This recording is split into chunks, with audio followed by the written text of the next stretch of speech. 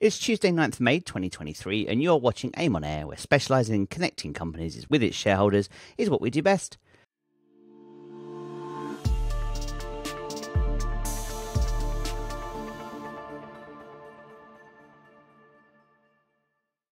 Hello, and you're watching AIM on Air. My name is Liam, and today I'm joined by Rupert Verco from Cobra Resources. Welcome back, Rupert.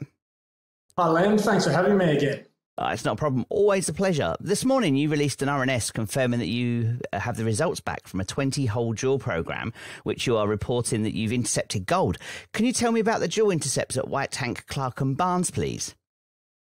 Sure, Liam. Well, we've received results for 17 of 20 RC holes, so we have 3 holes remaining.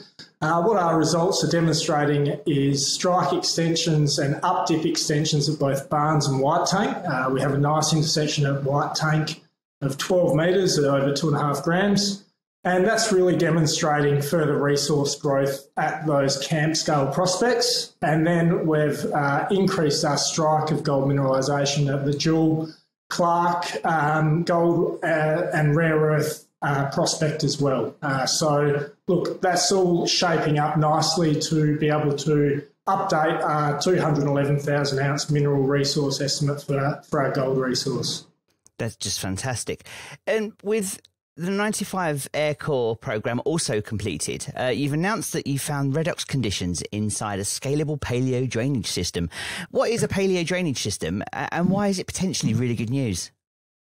Liam, what it is, it's a very ancient river system.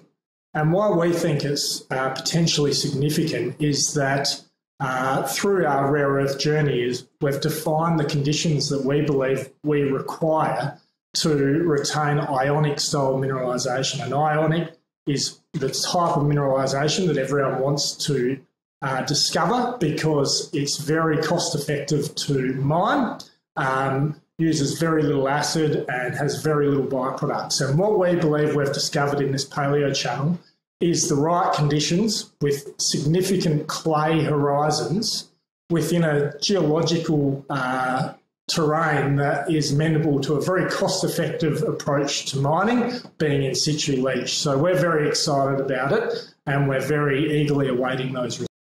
That's wonderful news. You are in London this week for the One-to-One Mining Conference. I've announced that before you return back to Australia, you'll be hosting a presentation for private shareholders on the 17th in London. Could you elaborate further on this, please? Yeah, Liam, that's correct. We're excited to be back over in the UK to tell our story and hope to expand our investor base.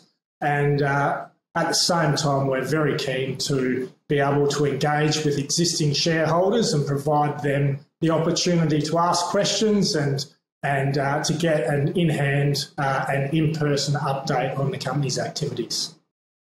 That's brilliant. Thank you very much. Well, that brings me to the end of my questions, Rupert, and thank you very much for joining me on this interview today.